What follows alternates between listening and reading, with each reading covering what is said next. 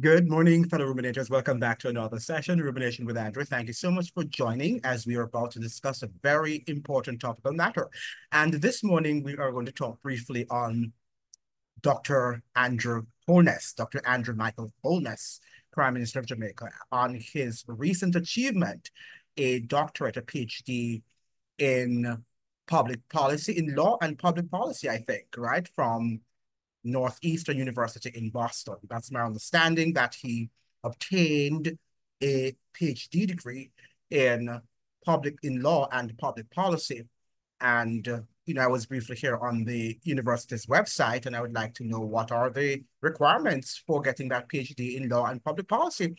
I would think that Andrew Holness, because of his experience in government and crafting public policy, he would have gotten to that program, because my understanding is that, according to what the Jamaican website here has for him on the National Jamaica Library.gov, he earned his bachelor's degree in, that's a BSc degree, a Bachelor of Science degree in Management Studies at the University of the West Indies, and also a Master of Science degree in Developmental Studies at the University of the West Indies. Both degrees were done at the University of the West Indies. I was wondering what, does management have to do with law and public policy? Well, law particularly, because he would have garnered a lot of experience in public policy, having been Prime Minister for so many years and having functioned and played a very pivotal role in government for so many years at his level, right? Right now. So I would think that he would give him his, credit. He would have some amount of experience in crafting and formulating public policy. So he would be able to qualify to enter that degree. I understand, though, that, Andrew Holness started this degree during the pandemic.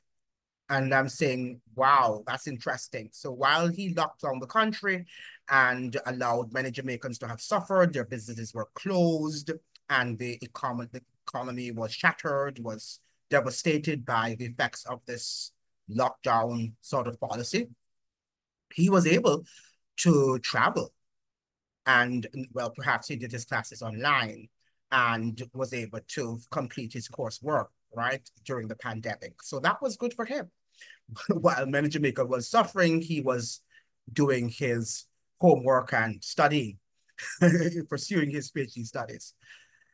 One of the things that I find very interesting about Jamaica is that these things are never told. Everything is done in secrecy. And this might be his private life, but he is definitely a public servant. He is the Prime Minister of Jamaica, and Jamaicans should have been aware that he was pursuing a PhD, because PhD studies, I would think, require some amount of academic rigor.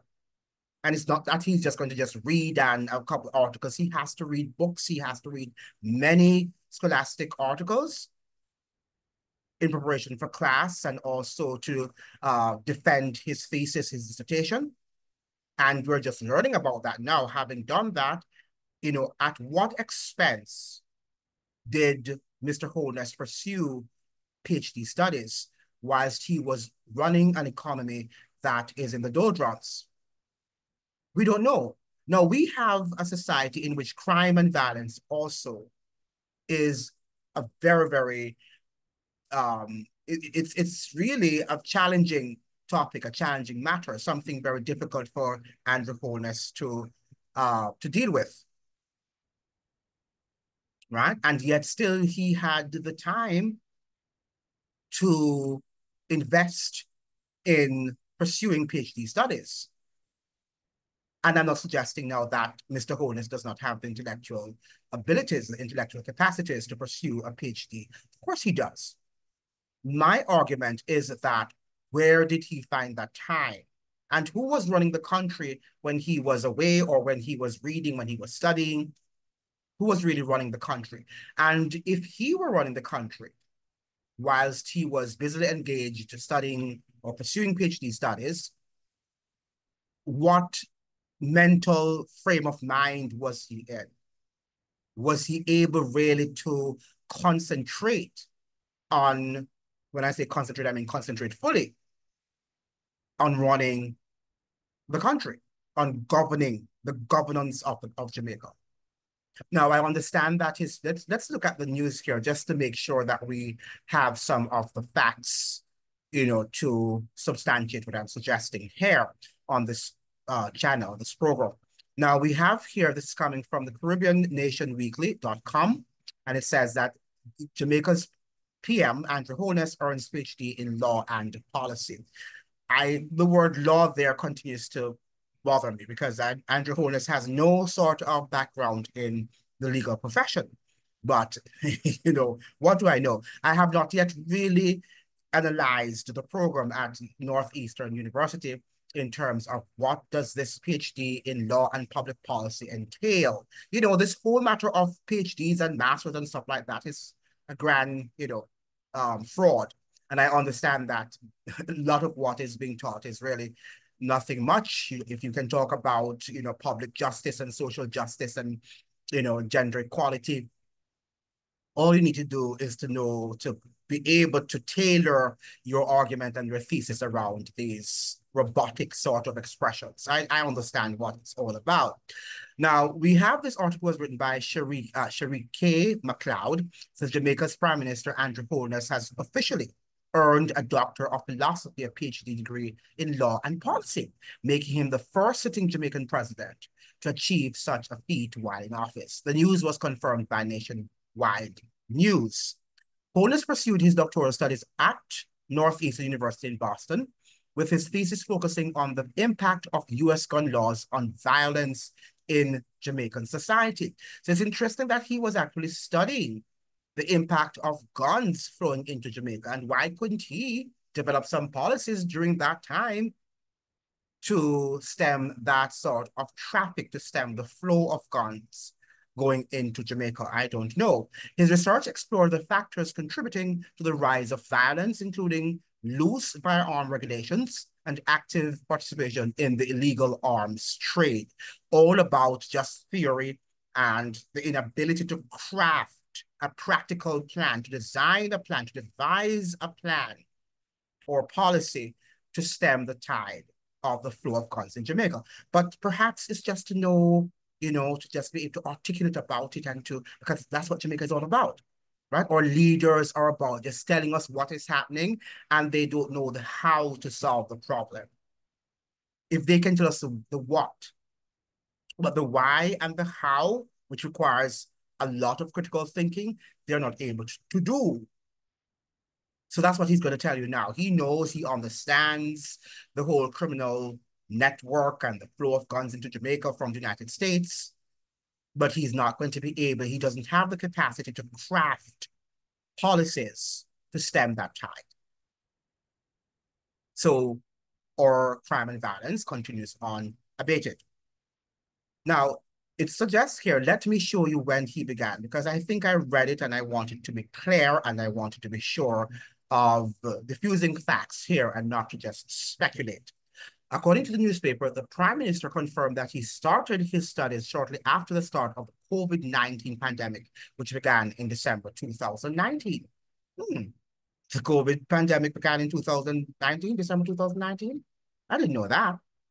I thought we first heard about it sometimes in January, and then lockdowns, came about in March. But it seemed to me that he started his career, sometimes maybe in January. I don't know what is what. Something doesn't seem right here, right? But according to the news source, he started his degree, that's the PhD studies, sometime about in December 2019. He referred to it as a lifelong achievement. This doctorate adds to a growing list of academic accolades, solidifying his commitment to both education and public service. This latest milestone follows Holness's honorary doctoral degree of human letters, which was conferred on him by Delaware State University in May. Holness also delivered the commencement address to the graduates, marking the first time a head of government had done so in the university's 132-year history. That is interesting, right? So we have here, and I suggest here that Prime Minister Holness's academic journey began at St. Catherine High School, where he served as both the head boy of the school and the valedictorian.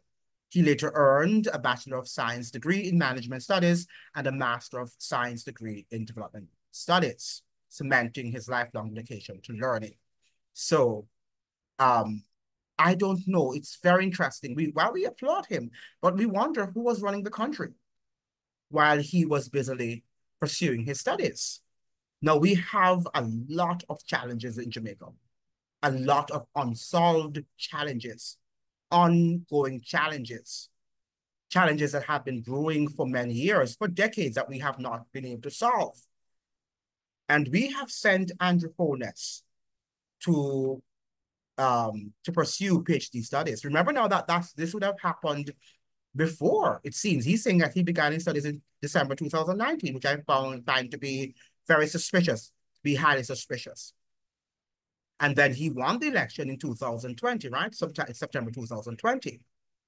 Shouldn't we have known that he was about to pursue PhD studies?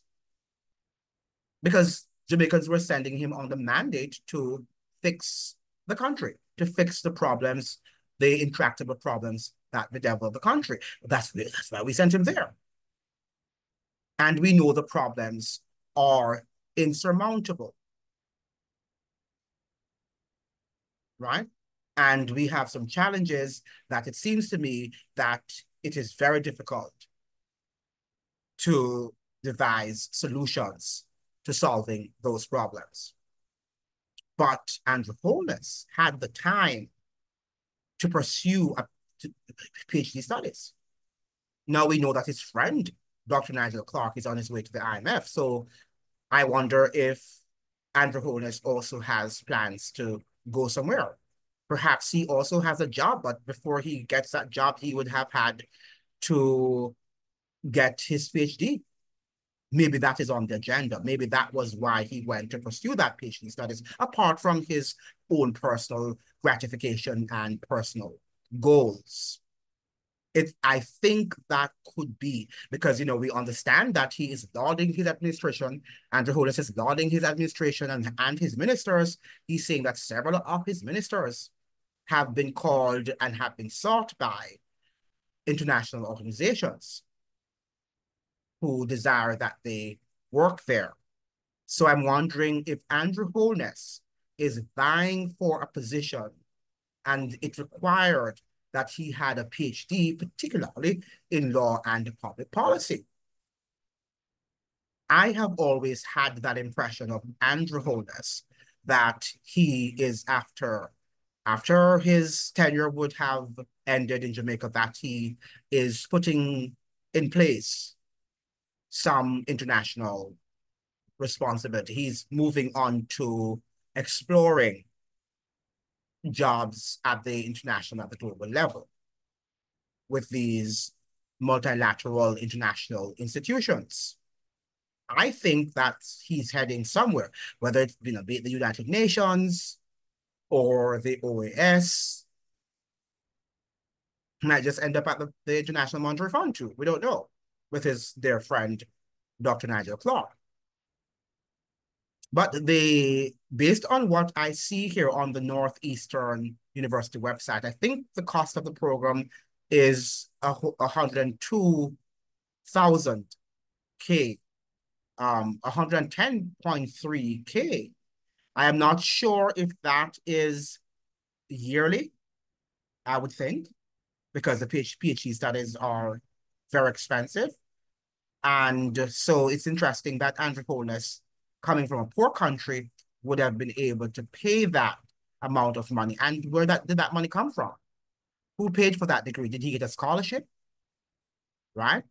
Did he go there free of cost? The United Nations pay for him? Did he get a scholarship through his friend in Canada? What's his name? Justin Trudeau? We don't know.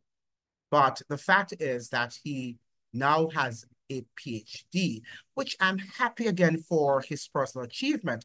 But my question is, at whose expense, at what or whose expense has Andrew Michael Holness achieved this PhD? And why was it kept in secret? So our ministers are doing things and we don't know what they're doing. We don't know if they're investing enough time in running the country, in governing the country. We don't know, because they can do whatever they want to do. And having done so, they can come to us and we laud them and we cheer them on, whilst the economy is in a very sad state of affairs, right? But that is how things are done in Jamaica, right? In obscurity. And we love that. But I just thought of sharing this news with you, this special news with you, and I would like to know, what do you think about it? The fact that, of course, you should be happy for your prime minister that he has earned. This is not an honorary doctorate.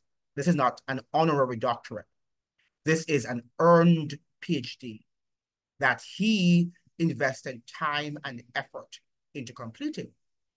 And a PhD, even though it's talking about social justice and, and the nonsense, he would have had to do some reading. And he would have had to write a dissertation and to defend it. Where did Andrew Holness find all of that time, given the challenges in Jamaica? I don't know. Perhaps you can tell me. Maybe he's a Superman and he knows how to manage his time well. But based on what we're seeing in Jamaica, we can see that the country is being governed poorly. So there's no doubt that Andrew Holness sacrificed the governance of Jamaica for obtaining a PhD. Thank you so much for joining. I hope that you would like and you share and you subscribe. Looking forward to seeing you in another video. May you have a fantastic day. See you in the next one. Ciao.